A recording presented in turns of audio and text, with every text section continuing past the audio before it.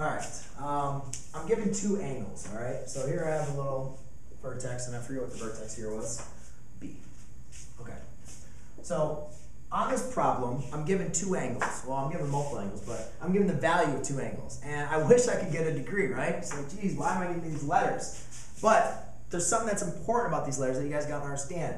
Even if I gave you angle ABC equals like 10 to 20, you guys will, like let's say, here, let's actually do this way.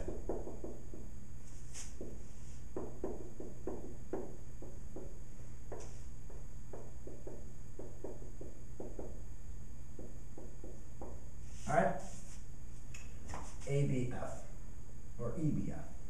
Okay. Let's look at it this way. Let's forget about this. Let's just say I say ABE. So A to B to E was equal to, that angle is 30 degrees. Then I say angle EBF, E, B to F was equal to 40 degrees. All right? And my question is actually asking, find, now this is not drum scale, all right? So please excuse me. But find the measure of angle ABF. Well, ladies and gentlemen, if this part is 30 and this part is 40, and I need to find this whole angle, I'm going to add them together, right? So that equals 30 plus 40, which equals 70 degrees. All right? That's the easy part. Now, let's get to the hard part.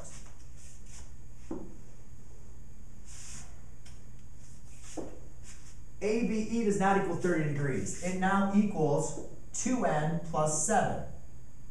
And EF equals 4n minus 13.